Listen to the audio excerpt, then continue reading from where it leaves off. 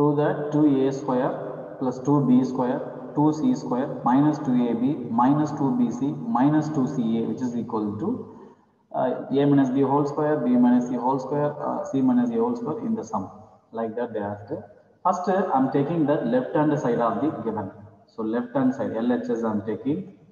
So in the LHS, what are the things we have? 2a square plus 2b square plus 2c square minus 2ab minus 2bc minus 2ca. So these things we will take. So here 2ab is there now. Definitely it is like in the form of a, what is that? A minus b whole square or a plus b whole square. Here only you will get it 2ab. So that let me write this 2a square like a square plus b square. I am writing 2 times. A square plus a square only they have written like a 2a square. Like that, let me write the b square. So this is what plus, sorry. So plus b square plus b square. Like that 2c square also I am writing c square plus c square. Now you see here we have 2ab minus 2bc minus 2ca. That's it. Now first I am taking minus 2ab. Here I am taking minus 2ab I am taking. 2ab is there now, 1a square is required. From that 1b square is required. So remaining I got it the format.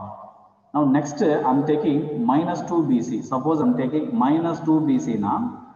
Another 1b square is required.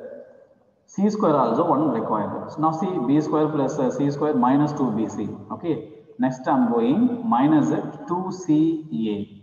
So we have another one c square. Let me take that. And another one a square also available. That is also I am taking.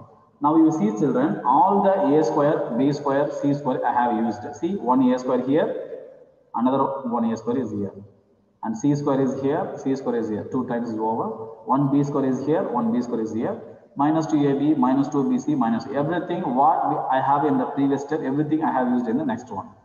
Now see, this is from here to here. This is like a minus b whole square.